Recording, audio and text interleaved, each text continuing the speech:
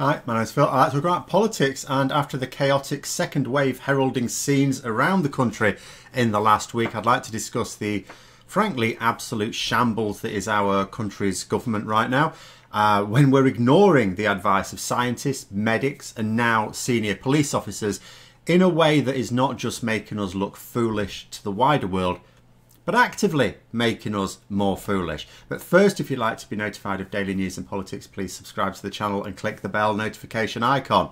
So, first of all, before I begin, can I just point out where we are as a country now? So this is the front page of the Mail on Sunday from yesterday, of course, when it was Sunday. It is apparently a pitch to prove to the country that Boris Johnson is fit and well to lead. We're told it's a photo of him doing a press-up, as if that is somehow a qualification for leading the nation. I mean, President Roosevelt, for example, wasn't much good at press-ups by all reports, but he's generally regarded as being pretty good as a national leader in a time of crisis. But the thing is, I saw that image and then had to wonder aloud, how do we know he's doing a press-up? I mean, what if Johnson just fell down drunk and was struggling to get up again? "I'm doing a press-up," he cried. "I'm doing a press-up," as he vainly tried to haul his carcass off the floor. "I haven't fallen down, it was on purpose." But let's say it really was a press-up. I mean, seriously? We're on the middle of, well, I hope we're in the middle of the most serious threats to British lives in my lifetime, potentially even more lethal than the Tory austerity that David Cameron began. By all measures, we are one of the worst performing developed nations in the world in handling this. Despite having more natural advantages than most, for example, we're an island nation, we have more control than others to control our borders if we chose to, but we didn't choose to, and we had more time to prepare than many others as well.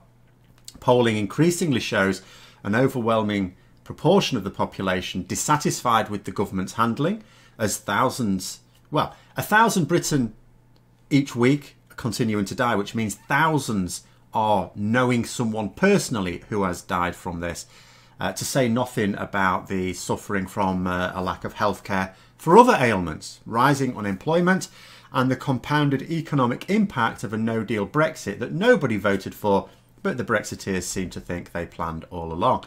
And against this background, our Prime Minister, the one who's supposed to stand up and say, "Here's what we're going to do," said, "Right, gather round everyone, gather round. This is the plan." And then promptly fell on the floor and lifted himself off it a bit. That's it. That's the plan. "Look at me. Look at how great I'm leading. I'm raising myself slightly off the floor." Ooh, a peanut. And the Mail on Sunday put it on their front page. Their front page. This was headline news on a Sunday. Sunday's the day when big stories come out. It's your big day of the week for selling lots of papers. That's what they went with. And see, this channel, it's a little bit funny for this because half my audience are based in the UK and the rest naturally outside the UK. So half the people watching this will be laughing.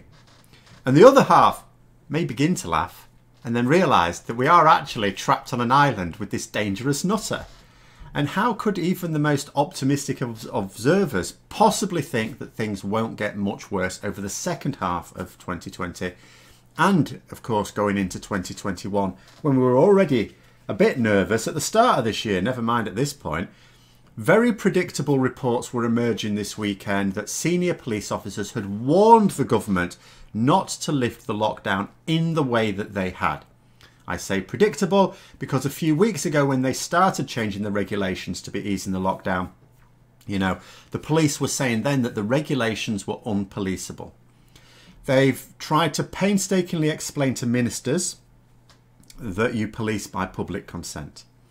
They tried to point out the consequences of lifting it in the way they did and have been reportedly, according to police commissioners, brushed off by government ministers. You know, and under any circumstances, of course, this was going to be tough. But British police are particularly badly resourced compared to other countries as well. The Home Secretary Priti Patel was yesterday doing a pointless interview where she said that she would be making sure that the police were properly resourced. And the pointless interviewer failed to point out that the government had chopped nearly 50,000 staff in the police force and 600 police stations since coming to power, including specifically a loss of 21,000 police officers. Now, even the promise of more police, which was one of their government manifesto planks for the general election, I mean, that won't materialise for some time. It will represent only very inexperienced officers, because that's what you're going to be when you first qualify, but still represents a net loss of police officers in terms of sheer numbers, to say nothing of the expertise that you cannot get without time. And that, again, is not even talking about the other resources that they aren't even pretending to raise back up again. And so the scenes over the last week were entirely predictable. Crowded beaches, vast hordes of people overwhelming local public services that couldn't hope to cope. And they were told all this. Illegal house parties. I mean, there was one of those over the street from me on Friday. And the police can do nothing. Nothing at all. Boris Johnson said he trusted the common sense of the British public to get us through this, and then was predictably blaming people for not social distancing after the scenes from last week. He put all this in place, and then when people went out, when he said, go out and enjoy yourself, and when they went out and enjoyed themselves, he went, you're not distancing, you're not distancing, even though he confused the distancing rules himself earlier in the week. And we haven't even seen the peak of this chaos, because the pubs are reopening this coming weekend, this Saturday. The weekend, for goodness sake. Not even midweek to try and limit the damage. I mean, police were saying, can you not at least do it midweek? The only slight silver lining from my point of view is that the clouds are forecast to be a little bit grey this weekend, which maybe will blunt the nightmare scenario a bit. Because the issue is, because you might say, well, we're coming up to summer anyway, and at some point it would have been a hot weekend and all the rest of it. But you're going to expect a surge with lots of people who wanted to go to the pub and haven't been able to. I don't understand why they can't just buy beer from Tesco and drink it at home, whatever. There's some reason why they want to go to the pub. And there may be reasons. I'm not trying to disparage that, but there may be reasons. But whatever it is, there's going to be a surge of people going because it's the first time they've been able to do so for some time. Absolute nightmare, to put it, at the weekend.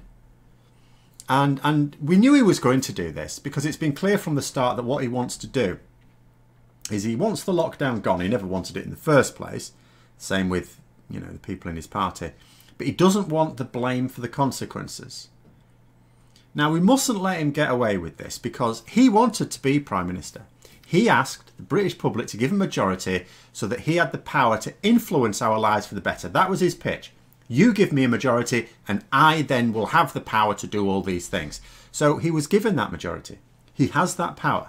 He doesn't now get to say that he's unable to control the situation. If that majority and that power isn't enough for him to actually govern, he can step aside and let someone else do it who says that they can.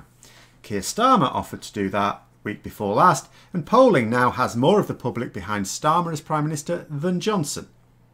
Not that that's a realistic prospect for some years. Of course, the best we can hope for is that the Conservative MPs increasingly look upon their leader as like acting like a drunk uncle with despair and decide that he needs to go home sooner rather than later. Because although this tomfoolery might work politically on their remaining supporters in the short term, you know, they are still quite numerous, surely they've got to see that this is just storing up long-term hurt for their credibility, because what's happening right now is not going to make the situation better. It's going to make it worse. They surely must see that. I don't get how they can't. They are presiding over a dreadful outlook before the next election. International isolation and humiliation, economic hardship, mass unemployment, a health service on its arse, and the Prime Minister's response was to lie on a carpet. Get rid of him. It's not going to get any better. Get rid of him now. But anyway, there we go. Hope you found the video interesting. If you did, don't forget to click the like button. If you'd like to subscribe to support the channel further, please also click the Patreon link for details. And until next time, I'll see you later.